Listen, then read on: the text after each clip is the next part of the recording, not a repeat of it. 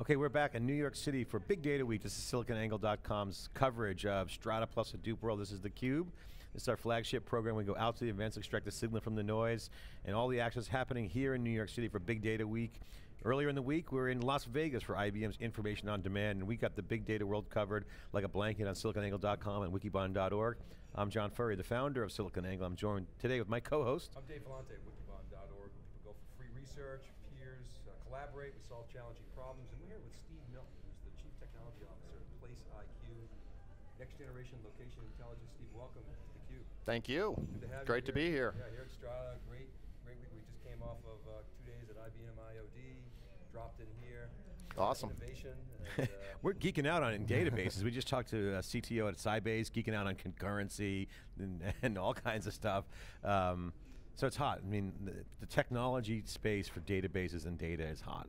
Yep. So I want to get my first question. What's your take on all this? Like, you know, as a tech guy who's been in the business, what do you see out there? What's the big enabling technology? Well, I think the enabling technologies that we've seen as we started our company is really all around using the cloud first for the economy of scale, the ability to scale out as you grow a startup. You know, you're not sure how fast it's going to grow and when it's going to grow, so I think that ability to be reacting quickly as your market grows is very important to us, and using your money wisely. And then on top of that, putting in the data analytics of something like a Hadoop stack to be able to process billions of records in a very short amount of time. There's, you know, gigantic quantities of data, much more than we've seen historically as data warehouse and database types of people. So the ability to take in billions of records, get your hands around that data and understand it, and then turn it into something meaningful and useful for our business customers is what's exciting to us. Let's talk about your company, PlaceIQ. So give the folks out there a taste of the business, of the company, and what some of the under the hood type configurations that's driving your business in terms of load and sure. architecture. So PlaceIQ is mobile audience targeting and insight. So basically we take information that is streaming off all kinds of sensors, people with mobile phones, smartphones, GPS devices, business data that has, you know, sensors on it. So it's massive quantities of information. It's very specific to location and time. Billions of records, terabytes, if not petabytes of data. And we put this together into a database, merge it, cleanse it, put it into 100-meter tiles, and then use that information to be able to identify in a given location who is the person who's there, and what's their most likely behavior, what are they probably doing right now, or what are they most interested in doing right now. So with that detailed map of the world like no one's ever seen, we're able to help brands connect with their customers in ways they've never been able to do before. And you have a lot of investors behind you, some big names. Yep. How much did you guys raise? So we're still kind of closed-lipped about that. We had a Series A recently with US venture partners, but you know, we choose to keep the amount quiet. There's a lot of names in there. Must have been a big round. You know, it's a decent size, but I mean, you know, in terms, we're very efficient. We can use a very small round and use it very efficiently. So obviously mobile, we had one guy in the cube said that the iPhone's the NSA's wet dream in terms of what they used to pay for sensors data. Right. Now you have mobility, obviously it's a big thing, all kinds of fraud detection applications. So you're in that kind of business. What are the big things that you're seeing enabling in that marketplace? What are the top things that you're seeing for use cases, and also what's the data volume like? What's the data flow look like? Yeah, so we're in ad tech, right? And just to give you an idea of the scale there, people serving ads to mobile phones and, you know, kind of reaching out to their customers. Our partners that we work with there are doing billion records a day type of volumes, right? So this is huge volumes. And we have to ingest that information quickly, be able to bring it online and make sense of it, and then turn it around in a way that it can be consumed and used to provide a better experience for customers on their phones. Okay, so you're bringing in a lot of diverse data sets. I presume performance, reliability, stability, these are all crucial things. Your network can't go down, right? Right. So how do you architect as a CTO? How do you architect that problem? Give us a little insight. Right. So we use two pieces to our stack. First is Hadoop, where we have horizontal scaling and we can build multiple clusters, so we have the data copied into multiple locations. That way we are redundant and fault tolerant. And you know, that's in itself a big issue. If you have billions of records and petabytes of data, duplicating it to try to be more consistent and reliable was a costly activity 10 years ago. You know, the costs have gone way down. So we really use very simple techniques, but they allow us to have this information online and ready and accessible real time. We also use in-memory analytics. So a second piece to our equation is loading this data into memory only when we need it. So the idea is we stream the data down, look at a subset of it in memory, and then build our models against that. So that's where we're bringing in, sort of a real-time spin-up of an in-memory analytic solution from Cognitio, and bringing our data into the system real-time. So in memory, gotten a lot of attention lately. Some of the big guys like SAP, obviously, is making a lot of noise with HANA. We were at Oracle of the world. Listened to the marketing there, and Oracle invented that. So, yep. So it's all good. There's a lot of good action going on. So talk about Cognitio, the tech behind it, how it's different than some of those ones that people might be more familiar with, why you chose that technology. So what's interesting and what attracted us to Cognitio was that they were working with Amazon, so we could actually deploy a high-performance compute cluster in the cloud, which again, to a startup was very important. We didn't have to buy the hardware, scale it up ourselves, manage that infrastructure. So we can turn on an HPC cluster from Amazon, get somewhere around 24, 32 nodes or CPUs working for us in a high bandwidth, high network environment, and then have Cognitio stream the data into memory and do the processing we need to do, and then shut it down and go away. So that allows us to be very cost efficient, because we don't need to do these jobs 24/7.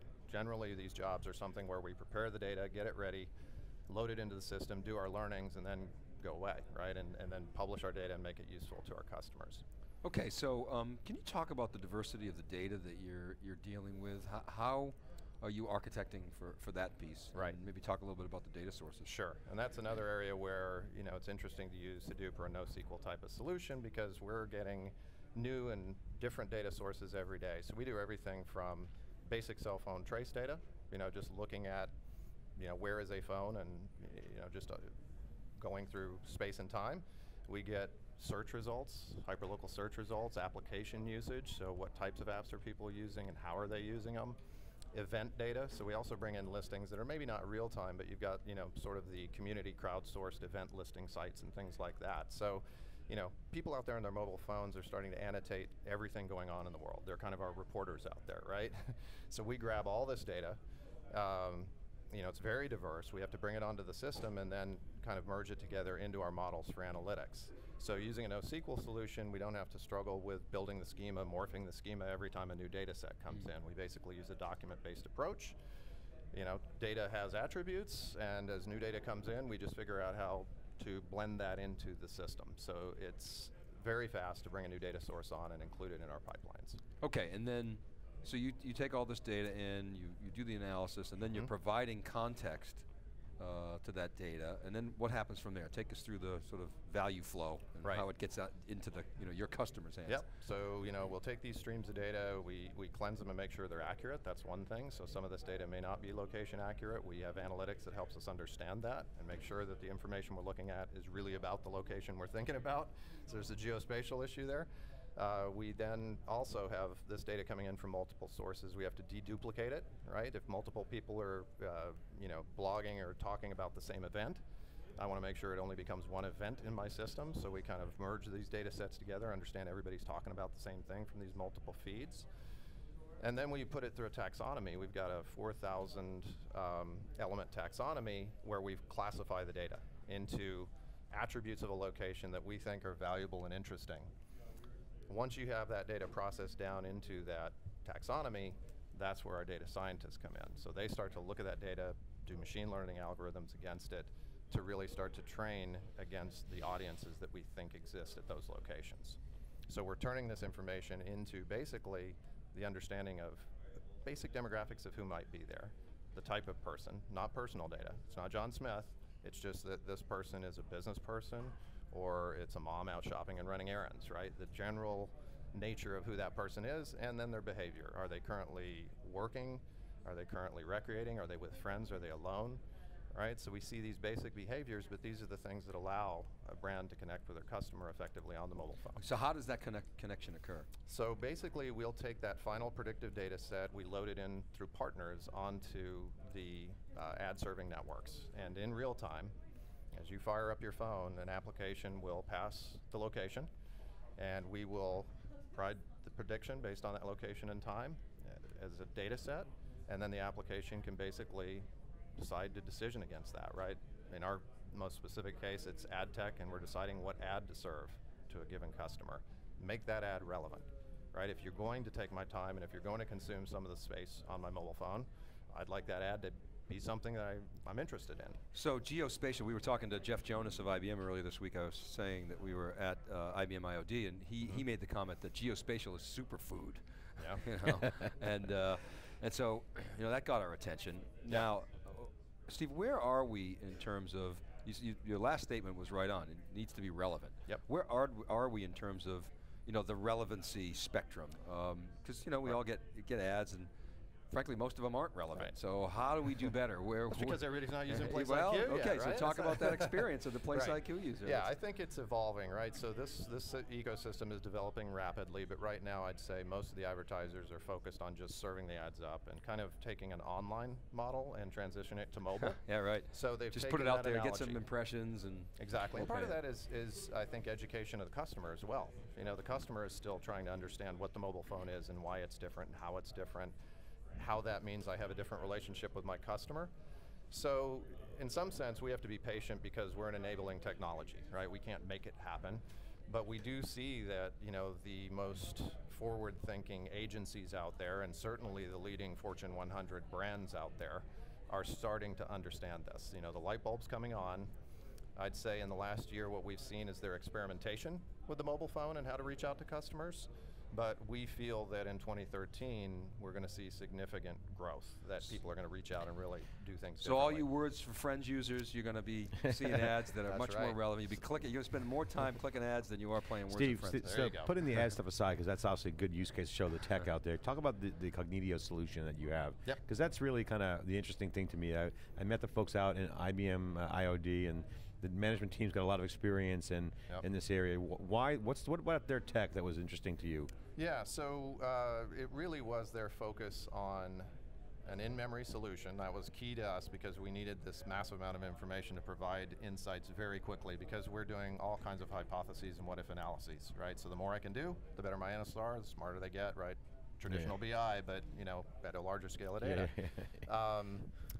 But their partnership with Amazon was really what sold us or differentiated them to us. You know, the fact that they would work with Amazon and do this by the drink, where, you know, we don't license Cognitio annually. We basically pay as we use it. So that was very attractive to us because, again, in this data world. Yeah, you're an agile startup. You don't have the big pile of money to pay and for I the think big systems. Even the bigger guys, you know, I wonder if their infrastructure is really being used 24/7, Yeah, right? yeah, I think yeah. a lot of people are going to look at this and understand it's not just websites that have peak loads and variability. You know, your data analytic load is another area where it tends to be variable, right? You know, analysts will come in and work on a problem for a week, but then they go away and probably do some other activities, right? They're not just hammering the system all day long. And your success with the system has been from a reliability standpoint.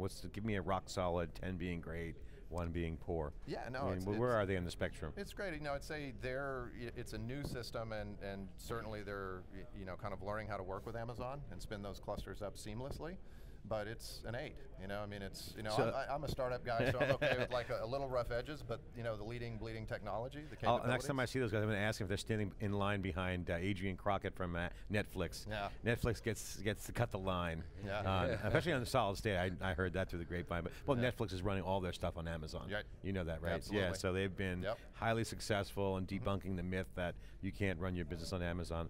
Although I called Amazon the junkyard dog of cloud, because you could assemble your own stuff, which actually is attractive to startups. Yeah. But they've had some EMC and high others would say no, that's not a solution. But we had to talk about it. They've had some high-profile outages. I mean, Yeah, you know, the absolutely. probability that it's going to happen to that was any one of the a divisions may be low. DC power Okay. issue. And that's why we do. But Amazon have some other ones. So how, as a CTO, how do you architect around that? Right. So you have to be in multiple availability zones, as they recommend. And that's really the key issue there, right? Yeah, and that wouldn't have solved the Netflix problem. I understand. Well, that's why that's we talk about Nirvanix, for example. Nirvanix has an awesome cloud solution because they have that failover. Right. So a lot of the big media companies are doing separate cloud storage, but Amazon has been a great success story. So, but I'm wondering about Hadoop. Are you using any Hadoop in the cloud? Yes, Yeah, absolutely. In Amazon? Yes, absolutely. What's that look like? EMR.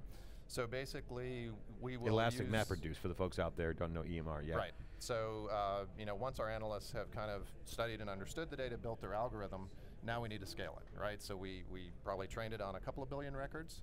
Now we need to turn it on and have it, basically run algorithmically against billions and billions of records every day, right? So that's where EMR I'm smiling comes because in. that's really hard to do. Yes, it is. It's not trivial. Training as a systems machine. engineer and a technologist, the ability, we got EMR up and running in 2 days, right? Yeah. And on Amazon, I'd say the hardware isn't as efficient as you would get on your own colo or your own hardware, but the ease of really spinning up that cluster and running these large jobs is still the so tipping point to that's me. a MapR distro, is that right? So can you talk about that a little bit? What's your experience been with the MapR?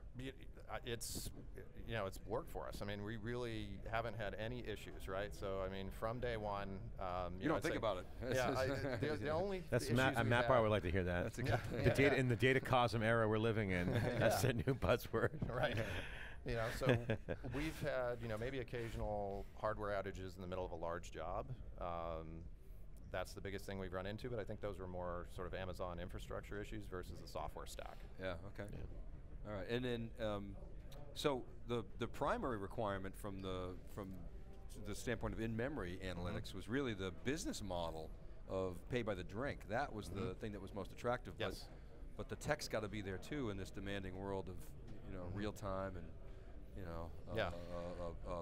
offline analytics. Right? Talk about that a little bit. So, we tend not to be real time. We're not a real time system, but for our world, it's near time, exactly. And the ability to get this into memory and quickly understand the data is key to us. So, I think the biggest benefit we got out of Cognitio though was, as a small company running a large HPC cluster or a cluster of clusters on Amazon, we're getting a supercomputer that I would have drooled over 10 years ago if I had that hardware sitting in my in my own building. Okay, Steve. Final question, because we're getting the hook here. The planes are starting to back up on the runway, as Mark Hopkins likes to say. So talk about what you see for the next 12 to 24 months in the industry. You're out there on the front edge, Elastic MapReduce, really strategic to Amazon. Netflix is on there. You're doing some amazing work. Hadoop's emerging, you got a bunch of systems out there. What do you see for the next 24 months in terms of the evolution of the technology? Obviously in-memory and flash has been fantastic, but what are the things that you're watching, trends that you're watching and paying close attention to? So, one of the things is, Hadoop is great at running a single job and running it well, just a large job, single-threaded. Data warehouses are about kind of exploring the data and really running lots of different algorithms and queries against it in a more ad hoc way. I think the two worlds are going to come closer together again. So you had the early phase where Hadoop went out and kind of solved the big data problem for a very specific use case of how you would process data. But you did lose some of the things that a schema and a SQL and relational database and a data warehouse gives you in terms of being able to understand and slice and dice your data. So I'm seeing a lot of vendors out there start to figure out how to put that together, right? Don't want to name names yet, because I think everybody's really early, but I think that's the problem. Well, we're going to talk to on. Ben Werther, the CEO of Platform, who just launched his company, who claims he could slice and dice in real time, managing with SQL, and we got Adapt, got the Showcase Award. Cognitio has great technology, and great to meet those guys on this trip at IBM event. So, hey, congratulations! Thanks for coming on theCUBE. Great. Congratulations on your funding. Thanks for having me. It was reported in the press as $4.2 million, and on top of $1 million seed round. And congratulations! I had to go find that out. This is theCUBE. We're very friendly. We'll be right back with our next guest, Ben Werther, after this short break. We'll be right back. Thank you. Thanks, Steve. All right, great. Pleasure.